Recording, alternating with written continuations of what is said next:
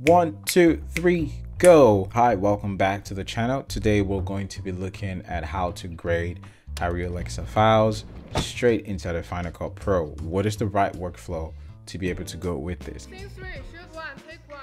The first way you do this is by working with the 3D LUT in the inspector. So here, for example, I have a couple of clips that we shot from a music video recently. What I have to do is when I go here into the inspector, I come to camera LUT. Now, if you do not see this straight away, that's because it's probably on basic. What you want to do is go here and go to extended, and then as soon as you do that, you can come here into camera LUT and you can put in the Arri Log-C 3D LUT. What that does, it brings your image back to a Rec 709, and you can do that across all the other clips. You can actually just select everything and then go into camera LUT and use that Log-C transform. Now this is Final Cut's way of just automatically doing this itself. I do not recommend that you do this way. The reason is because every other type of adjustment that you do to this clips, you will be doing that to only the 709. So you lose the flexibility of the log profile. The second way that you would usually do this is to sort of create a node structure. You put the 709 at the end of the pipeline, and the way that we can do that in Final Cut Pro is to use an adjustment layer. I would turn off all the Log-C here, and now it's back to being flat. So what you can do is grab an adjustment layer and just put that on the top. What happens is, because of the way Final Cut processes image, the one that's at the very top, in this case the adjustment layer, is going to be at the end of the pipeline. It processes everything from top to bottom. If I go into that adjustment layer, what I will do is to I'll grab a custom LUT and just drop that on the adjustment layer. What I want to do, or what I'm doing by this, is that I am basically transferring that conversion into the adjustment layer, and then any other correction that I do to the clips, I will do it on the clip themselves, and I will only be affecting the log image that way, and I still get the full flexibility of the dynamic range instead of just working in the Rec 709.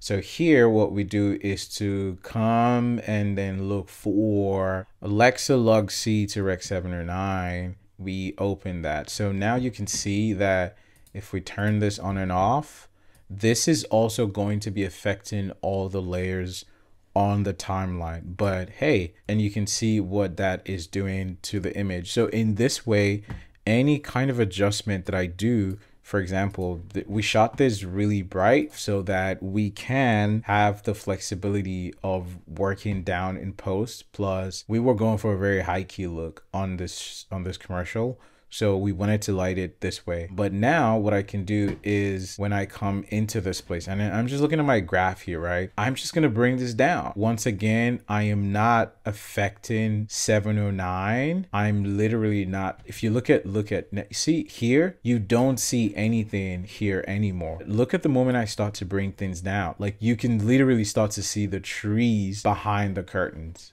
You know, that's the beauty of doing this way, because I'm working the log, not the Rec 709. And if I take that into another scene as well, let's say here, we're looking a bit dark, just a little bit. If I wanted to affect this, for example, I remember that I'm clicking on the clip, not the adjustment layer. I'm making the corrections to the actual log image. And in that case, now I will probably just come here, lift up that midtones, just bring some light around her, and I'm looking at this is where she's at. This is her skin. I just want to put that up just a little bit to, you know, make it brighter just a little bit, something like that. Maybe bring down those shadows just a little bit, just to give it, you know, that contrast. Once again, I'm looking at my curve and working with that, you know, just maybe touch this up just a little bit. And you know, that's the beauty of the Alexa. I hear a lot of people say that Final Cut Pro is not very good for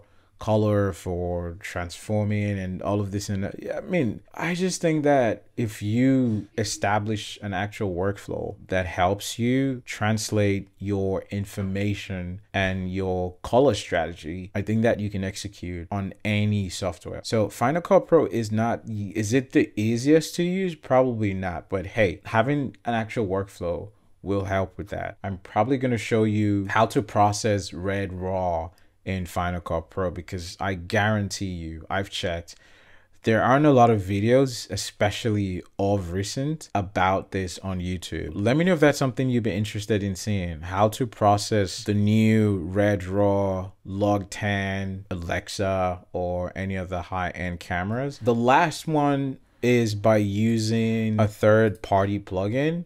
And in my case, I use Dehancer. And I want to make a comparison actually. Let's see how Dehancer sort of just handles that transformation. So we choose a camera, a vendor is the Arri, the camera is the Mini, and the format is log-C. So this is where we're at with the Dehancer plugin.